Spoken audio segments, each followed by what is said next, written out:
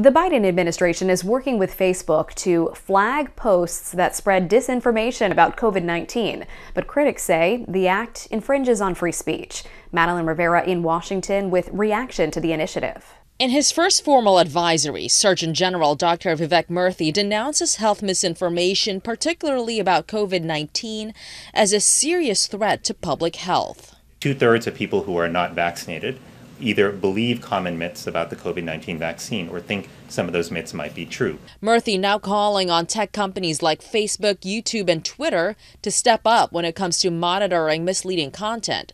The White House adding that they've increased disinformation research and tracking within the Surgeon General's office. We're flagging problematic posts for Facebook that spread disinformation. Many Republicans are sounding the alarms, saying the coordination between the government and a private company like Facebook is problematic and even teeters on censorship. To have these monopoly companies acting in concert with the government to say you can say this, you can't say that, we're going to decide, that is just antithetical to the First Amendment of the United States. Facebook says in response to the administration's disinformation campaign, we permanently ban pages, groups, and accounts that repeatedly break our rules on COVID misinfo, and this includes more than a dozen pages, groups, and accounts from some of the individuals referenced in the press briefing. The Surgeon General warning comes as vaccination rates continue to drop nationwide.